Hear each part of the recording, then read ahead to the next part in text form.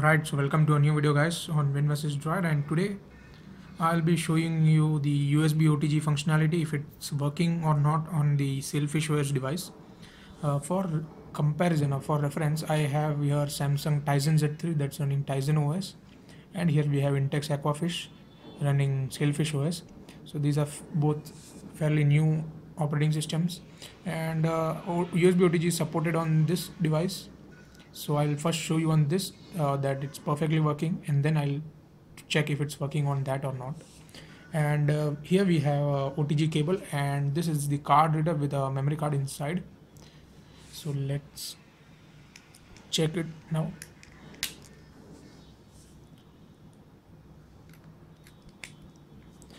Inserting the OTG this thing in the Samsung Z3. There you see, you can also see a light somewhere. Yeah, you can see a red light over here, and here it says open or backup and restore. It detects this thing, and let's just unmount it. Alright, now let's check whether it's working on the Sailfish OS device or not. Okay, so we'll connect it from here.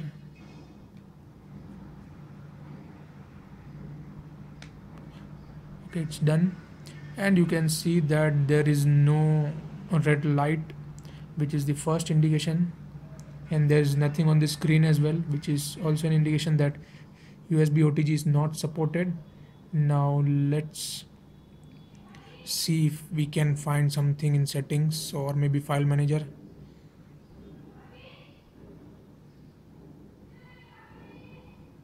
Let's go to storage,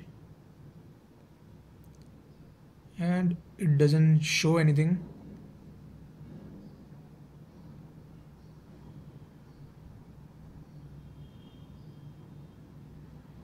So that means the USB OTG functionality is not supported here. And also let's check in the file manager.